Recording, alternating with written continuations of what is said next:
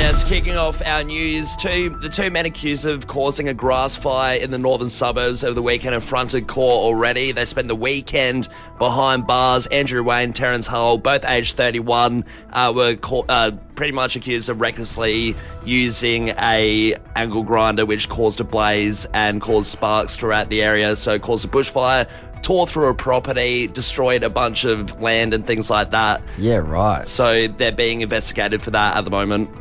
In other news, Adelaide's Chibo Espresso Cafe is going to be taken over by Gloria Jeans. I saw this. So this is a huge deal. $2.7 million was the transaction for this one. So it's Gloria Jeans' effort to pretty much take over the coffee scene, take over all the Chibos. Well, I haven't seen a Gloria Jeans in a long time here in Adelaide, and I see a lot of Chibos. I frequent a lot of Chibos, and in my head, I feel like Gloria Jeans is not as good as Chibo. So, well, they're taking over. That's their grand plan. Yeah. I'm not happy about it.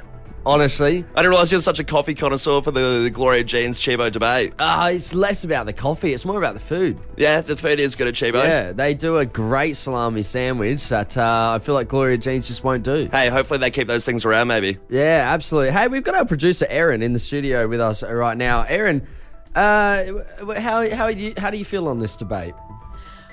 Oh, well, actually, I'm a little bit biased because I used to work at Chibo. Oh, really? Right. A long time ago, yeah. So you got it in your blood. I do, yeah, You absolutely. know the recipe to the salami sandwich. I absolutely do. I was a barista there for about 5 years. We're going to have a chat off air. I think so, yeah. And I think we might have to lobby this one. Yeah. We can band together. Not around and Gloria Jeans? Again, I'm a little bit partial to Chibo. I've got that bias. I'm lobbying Chibo for this one. It's the new secret herbs and spices for KFC. This It is just absolutely is. the secret salami sandwich and coffee recipe. You need to tell us off air. Yeah, exactly. Yeah, I can't give trade secrets away. I of just course. can't. Oh, that's all I'm about, just the salami sandwich. What else is happening? That's all in the news, but of course we have the Melbourne Cup as well. Such a massive day yesterday, and with the main race 7, a huge winner there. And looking at the return on that one too was absolutely huge. There were some big winners around where we were in Glenelg. Yes, Horse 11, Knight's Choice ended up taking out the win, which, yeah, I feel like the Melbourne Cup the last 4 or 5 years, the favourite has not even come in the top 3, and the trend continues this year, with Knight's Choice taking it out on Ladbrokes. The fare was about $81 for the win. Wild. There was, when I was in the urinal yesterday, in the bathroom of the pub we were at, some bloke came in, he's like, someone's just won 400k. 400k? And it got confirmed that someone there must have dropped a hell of a lot of money, but won on this horse. That's ridiculous. It is ridiculous. It sounds unbelievable, but apparently, at Glenelg yesterday, someone copped that. It wasn't paying that much money. I have scoured the internet and found this article about a couple who are a bit unsure whether or not it's okay to give their baby the same name that they were planning on calling their future dog. Yeah, it's a predicament a lot of people won't face, I have to say. I mean, most people aren't going to name their kid, something after their dog. It's just, I can understand if you love your dog, it's a respect thing, but usually dogs' names are pretty non for humans. Well, I think people that call their dogs human names, it freaks me out. It goes both ways. Right? Yeah. Yeah, like, don't worry about the couch being all chewed up. That's just Toby. Is Toby your dog or your son? Because right now I can only see a dog there, but I'm not sure whether you're keeping Toby locked up under the stairs and in an effort to escape, he chewed up the couch. Yeah, those little carrier cages that you put pets in when you go when you fly on planes. Yeah. Oh, that's Toby. That's Toby. Again, is Toby your son or your pet? Is Toby the pilot? It's like, it really does throw a spanner in the works. Yeah, so this couple, they're in this predicament, which I think is ridiculous. I think you can't be calling your son what you plan on calling your future dog. No, I think it's ridiculous. But they went to Reddit and asking, is this okay? And they haven't actually revealed what the name was. Like, they're gatekeeping it, or like it's something just like really, I don't know, Rex or something. The fact that they're not telling anyone the name makes it seem like it's really embarrassing. They want everyone's opinion whether they can name their kid after the dog. Yeah, but obviously, we want to call our kids Spot. Yeah, obviously they know they're going to look like idiots if they're like, yeah, well, the name's Rover, the name's Spot, it's Patch, whatever. We're going to Reddit asking whether it's okay or not. Like, someone commented saying it really depends what the name is. Is it Muffin or Milton? In what world will it either be any of those? In what world are you going to name your kid Milton or Muffin? It's just stupid. I'd like to know if anyone's actually done it, really. But I think for one, personally, no. You can't call your kid the same name as a pet, previous or future, or current. I don't even think it's about the name sounding. I think it's about you've named your kid after this dog that, would scratch itself and, like, it's a dog. Don't name it after the dog. Can you name your kid the same as your pet, Adelaide? I mean, has anyone done it? I mean, maybe it is like a respectful thing, in memory of the dog to name your kid after it. I mean, I just feel like dogs, more common than not, right, have like a bit of a dog name. Yeah, there's dog names and then there's human names. Yeah, I don't think it would work. I think you got to keep it separated. I'm curious if anyone's done it or if you would do it. Yeah, and that's why I'm thinking you can't be calling your dog human names, because what happens if you want to have the kid? Yeah, you're done for. Yeah, if you really like the name, you're stuffed. Once again, confusing. Got this text here as well. I didn't realise this. Someone's texted in, Big Rick has texted in saying the famous Steve Irwin named his daughter Bindi after a past dog of his. Yeah, right. There you go. I didn't realise Bindi's named after a dog. No, neither did I. There you go. A bit of a fun fact for you this morning. Hey, had another text here come in saying, no, it's weird. However, my mum's pets have all had human names. Fred, Jack, and Bob. God, imagine trying to explain that to your mates and they're like, oh, does your mum have triplets? You would assume that they're just a triplet gang, like this big family. I think it also depends on what kind of pet it is, right? I think dogs avoid human names. I think cats avoid human names. A lizard? But I think a lizard or a fish, I think you can get away with a human name. Of course. This one here, my daughter has dogs named as her middle name. Doggo's name is Lily from Blair. Okay, cool. There you go. Okay. Yeah, okay, middle name's different, right? Yeah. My dog apparently has 8 different middle names. I would happily have Rex as my middle name. Sounds cool as. I think, yeah. Callum Rex Leaney. Callum Rex Leaney. I can start calling you that if you like. Yeah, new nickname on the horizon. Rex. You want a treat, Rex? Another text here. My ex and his partner had a dog called Indy. When they had their daughter, they called the daughter Indy and changed the dog's name to Bindi. No word of a lie. You can't go changing a dog's name.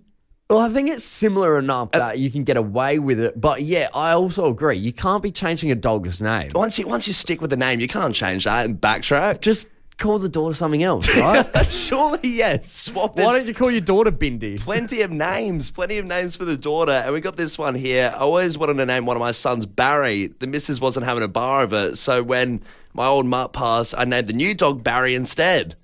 There you go. Yeah. Okay. I can get around that because Barry's a bit of an outdated name anyway, Big right? Bad Baz, the dog. Adelaide, let's wind back the clock. The new quiz with a bit of a spin.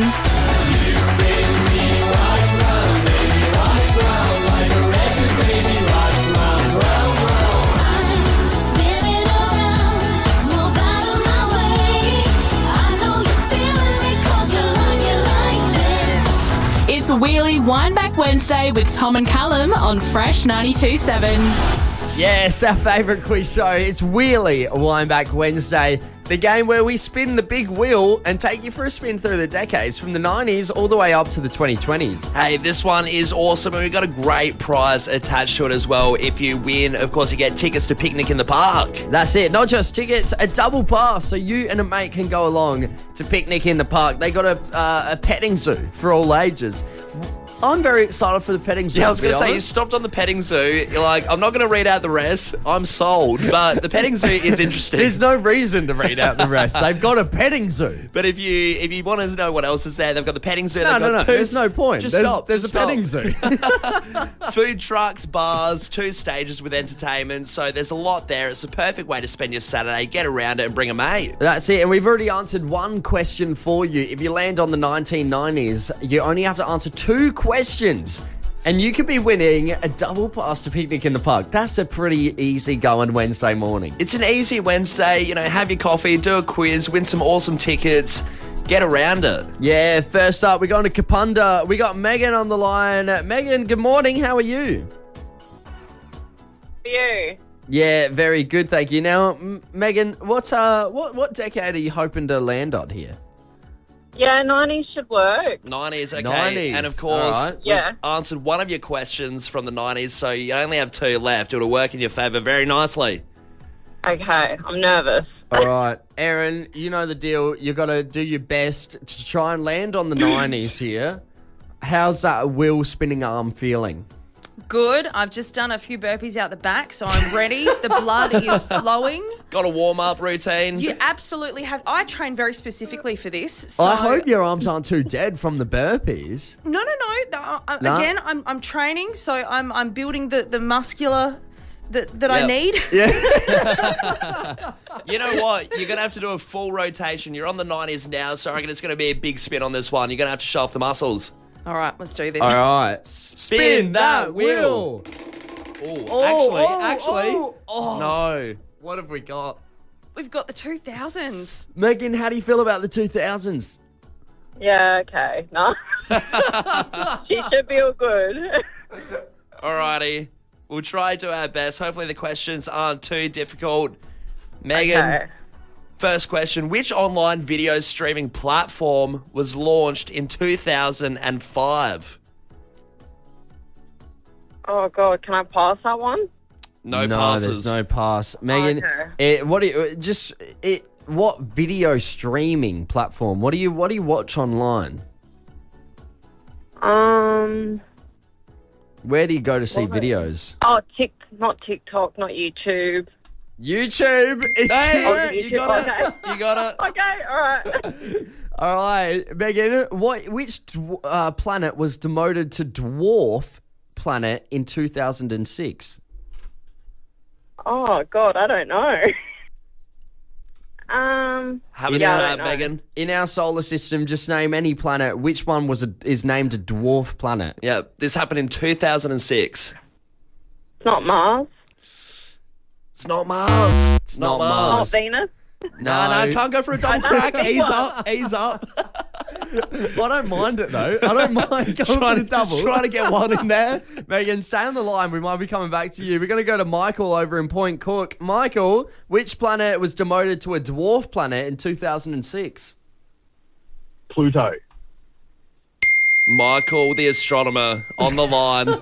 He's calling from NASA as we speak. You only got one question left and you'll secure these tickets to Picnic in the Park. Alrighty, Michael. Lovely. Who narrated the 2005 film War of the Worlds? I've got no idea. He's got a really iconic voice. Think of the most iconic voices David in Attenborough. Hollywood. Oh, you know what? Good guess. It's a really iconic voice. I No. can see where your head's at for sure. Yeah, absolutely. We're going to go to Kelly over in Tali. Kelly, who narrated the 2005 film War of the Worlds? Oh, I have no idea. I'm going to go Peter Dinklage. Okay. Also incorrect, but I don't mind you thinking there. You know what? This person is the most, I would say, requested person to do impersonations of when you're at a dinner party. Is the go-to that everyone claims they can do his voice and they're really good at it, but usually they're not. You know what? Can you do a good impression of him? I reckon I could. I'd love to hear it. Go on. For a bit of a hint. I'm at a dinner party. Oh, that was awful. Jules over in Evanston, who narrated the 2005 War of the Worlds. Ignore what Callum did because that was terrible. That might just throw you off too much. Just, forget that. It's the magnificent Morgan Freeman. She's done it! Jules, you've just won a double pass to Picnic in the Park. How good? Excellent. Thank you, guys. Jules, next question. Now that we know it is Morgan Freeman, we can be open about that. How's my impersonation? I'm going to give it a 7 out of 10. A 7 out of 10 is dinner. Jules, you are generous. That's dinner party worthy. The effort. Yeah, the effort. Okay, yeah, I understand that. Exactly. Jules, congratulations. You've just won yourself a double pass to Picnic in the Park for this Saturday. Awesome. Thank you. Cheers, Jules. Cheers for calling up. Yesterday, we were out in Glenelg for the Melbourne Cup. Yes, great time at the pier. Yes, at the pier in Glenelg, enjoying the day. And after the pier wrapped up, we went and hung out in Glenelg for a little bit. I went and got a gyros. Very hungry, right? Right, yeah. Who knows where the story's going? You just outlined the recipe. Tzatziki, cucumber, Lettuce, I believe tomatoes. there was a bit of tabbouleh in there. Where is it going? I'm just going through my day. Yeah. I went and got a gyros. It was great. No, I went and got a gyros, and then I was like, I got to go home. Right? Just wrap it up. Yeah, I had to wrap up the day. I got to go home, so I caught the tram from Glenelg to the city. Right? And on my full stomach of a gyros, you know how I don't know if this happens to everyone, but this happens to me. After I've eaten and I'm full, I get so tired. Well, you have a turkey gyros. You left that out of the ingredients. Got a bit sleepy. Yeah, I went full turkey mode. No, I was full. I was satisfied, and I got a bit sleepy. And I was on the tram, and I decided, you know what? This trip is boring. I'm gonna have a nap. Well, you had a little kip on the tram. I used to do this all the time on the way to school. So are you setting an alarm though? Like, are you setting an alarm for? No, God no. I'm in a public place. Yes. I'm not going to set an alarm and have people have the anxiety of hearing. Meh, meh, meh. Also, people just looking at you being like, does this guy think this is his bed? Like, he's got a glass of water next to him and an alarm clock. No, when I went to school, I used to nap on the bus to school and back home every day. All right, so what happened? I just knew the amount of time. I'd get like a good 5-minute kip in on the way to school or on the way to home on the bus. So I was like, hey, I could do this. It hasn't been too long. Yeah. So I have a kip on the tram back to the city. Next thing I know, I'm getting shaken by this elderly couple, right? And they're like, "G'day, mate. Like, how you going?" Like, yeah, not bad. Why are you waking me? They say, where are you getting off? Out of curiosity. What did you say, Mum? I don't want to go to school. Tell the principal I don't want to come in. Give me a sick note. No, I was like, oh, I'm getting off in the city. And they're like, mate, we've been to the city. We're halfway back to Glenelg. So this is why you were absent for hours. This is why I was absent. I fell asleep on the tram, and I was so tired. I slept through every single stop, including on the way back to Glenelg. So it's gone all the way back there. Gone to the city, not gone all the way back. Halfway back to Glenelg. And I'm like, oh no, that's all right. I'll get off the tram. I'll get on the next one back to the city. Get back on the tram, sit down, find my place. I'm like, oh, jeez, still a bit tired. Yeah. Fall asleep again on the tram. A second time. Yeah. A second nap. Yeah, second nap. Because you didn't learn from the first one when the first elderly couple woke you up. Well, when you wake up from a nap, but you're still tired, right?